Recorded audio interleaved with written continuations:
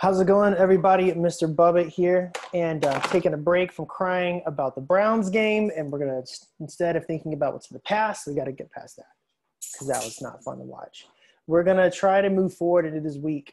Now, this week we got some big challenges ahead. So before I show you this, let's take a deep breath. This video is about the schedule for next week. We're only gonna talk about the schedule for next week. So here we go. Deep breath in. Calming strategy. Deep breath out.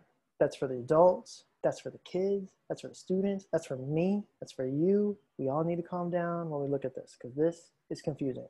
Let's get into it. All right, so I'm going to share my screen and show you what I have. I've sent this off to the other fourth grade teachers. We're all trying to see what's the best way to do this here, and it's just kind of tricky. So last week we had a shortened day, not really shortened day, but it was just different. I know I'm in a little small box right now, but if you look at the small box up there, then we had this schedule here where I was meeting with every child for 30 minutes every day in a small group. And we did a big opening meeting and we did a big closing meeting. This week, we're gonna try to shift to the full schedule. So last week was kind of like a getting to know you schedule, an onboarding schedule. We did not have the encore teachers. And this week, the encore classes like PE, media, art, and music, they are on the schedule and they will be working with your child.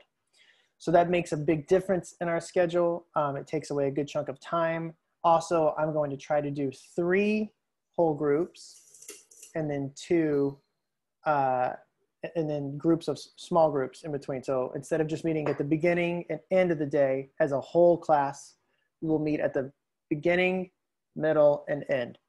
So if you look at the yellow bars, that is when your child is expected to be in a whole group setting. 8:30 to 9:20 whole group, that's the same. Nothing's gonna change. You see that bar goes all the way across. Same every day of the week. 9:20 to 10:10 is going to be our encores. Now, for the first week, and even probably in the future, some of these encore classes are probably not going to take the full 50-minute block. You know, you can imagine like Mr. Albright trying to do a PE class for 50 minutes online. It's not exactly the best platform. So we're going to get creative with it. We're talking about some different ideas. But just understand that these encore classes are probably not going to be full-blown blocks just yet.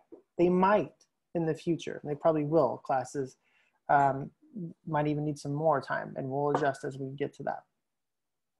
Then from 10:10 to 11, that blue bar, that is the small groups.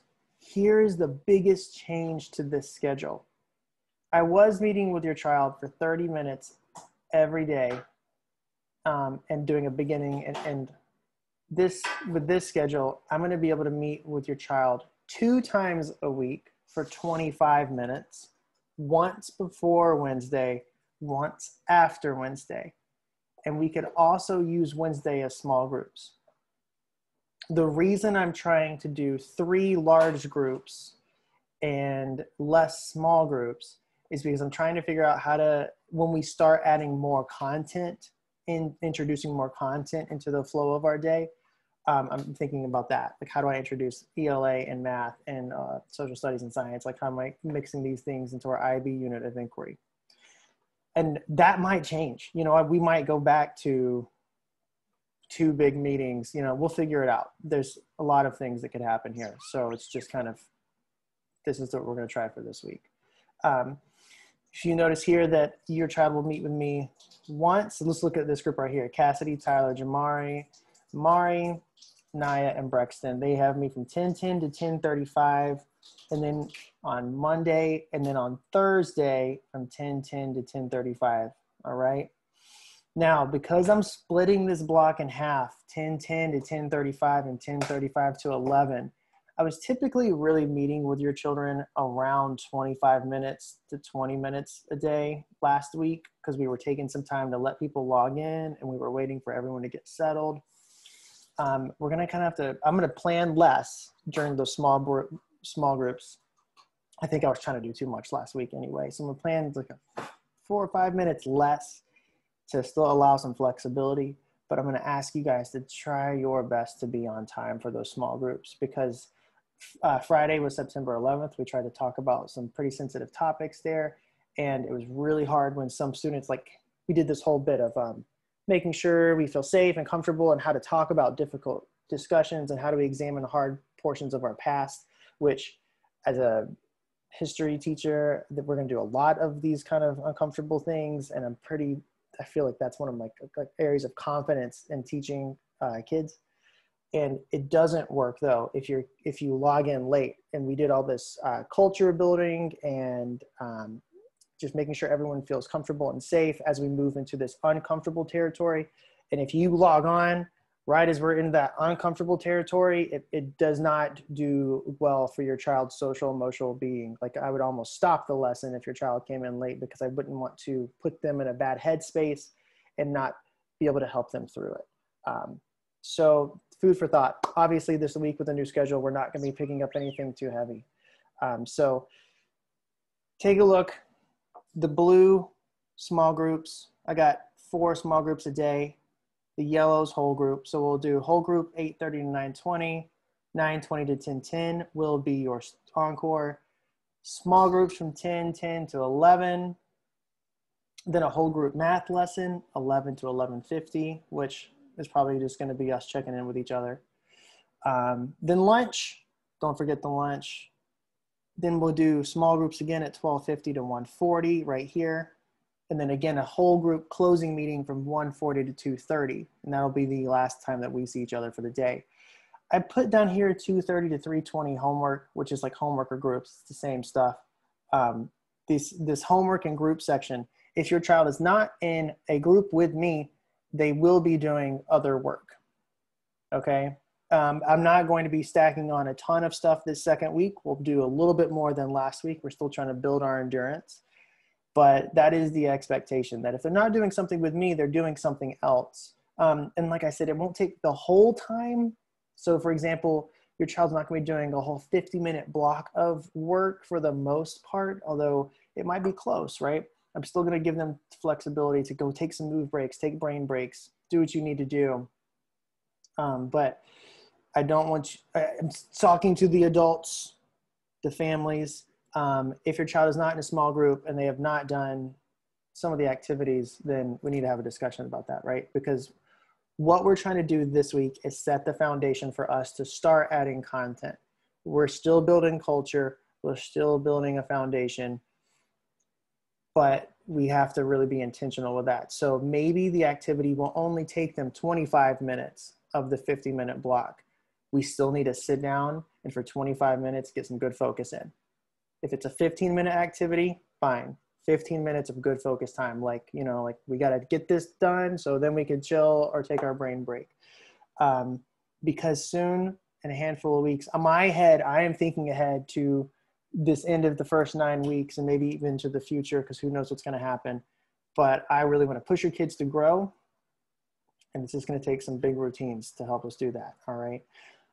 Last thing I want to show you down here at the bottom. This might help you from the day to day. This is a lot. The colors stress me out, but it's the most easy to print colors with the yellow and the blue. I will attach a color coordinated version and a black and white copy. If you're like me, sometimes the black and white stuff is just easy, but for those of you that like to see color, this should print easy. This is a daily planner. So if you're trying to help your student, your child build some of those skills, like, okay, like what's our routine for today? What are we doing next? Mr. Bubba just got off the group with you and you just finished this thing. So what are we doing next? I'm going to start sending my plans out to you guys where we, as a class in the morning, we can plug in what we're going to do that day. Right. And so they can have a daily planner. And you can see here, I haven't put students' names in here because it's just any day of the week, Monday, Tuesday, Wednesday, Thursday, Friday, doesn't matter. You can use this. But the students could write in like, okay, you know, whole group today, and they could check it off when they're done. What's our encore today? Okay, we'll write media because today's media. And then they can know that's coming at 9:20. And if they meet with me that day, they can put the time they meet with it, they could circle it, check in with Mr. Bubba. Maybe they meet with Miss Kaminsky or Miss Harden or Miss Graves. They can write that time here. And then this is their daily flow. When we are in the classroom, I have this up on the board. So it's kind of tricky. I'm trying to like show you guys what I would be doing in the classroom. And I know it's a lot to expect of you as families. I don't expect this. I don't expect you to like, this is a lot of work that I'm gonna have to do with your kids to get them coached up on this, and the support you give would be awesome. But I also understand if it's too much, because this is hectic. So we will be coaching up on this week. If you have any questions about this, please let me know. I'm going to try to stick with this for a week, hopefully more. I don't know how it's going to go. It's a big change. Typically, if I was changing our schedule up like this in the classroom, we would have a week notice, and then we would get used to it for another week or so. So just thinking ahead to how we're going to be operating in the future, I'm trying to build a schedule that will allow us the most flexibility and the most time together in a way that makes the most sense for the feedback I'm hearing from you and what I know that the other teachers that are going to have to work with our kids are designing as well. So this is what I have right now: a weekly schedule, a daily planner for the kids to follow. Over here on this section, I have I need help. So one of the big problems we're having right now is what if your child is stuck and they can't get my attention right away because I'm in a small group, So we'll start with this. They can write down their questions and then send me a message on Clever, Schoology, in email. And then I'm also going to check in with them in the middle of the day and answer questions then. Okay, that's a lot. So everybody, I'm going to take another deep breath here. This one's for me. Okay, for sure, the morning meeting and the closing meeting times, those are about the same.